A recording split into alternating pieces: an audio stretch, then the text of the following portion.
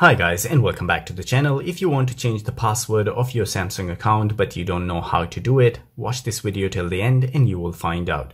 So to begin with, you need to tap on the setting icon to access to your settings. Once you are on the settings, you need to tap on your profile. Once you tap on the profile, you need to scroll a bit where you will find security and privacy.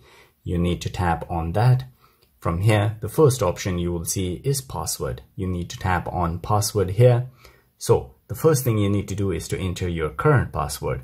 So if you know your current password, you need to enter it here. Then select a new password. So you need to enter the new password here and confirm the new password here. Once you've done that, you enter your new password and confirm it with including the current password. All you need to do is to tap on next. Maybe they will ask you to verify yourself by sending you a message on your registered phone. That code you need to enter, or maybe if you're using an authenticator app for your Samsung account, so you need to enter the code from your authenticator app as well. So once you verify yourself, that is it. Your password will be changed on your Samsung account. So guys, if you like the video, don't forget to subscribe. I will see you in the next video. Till then, take care.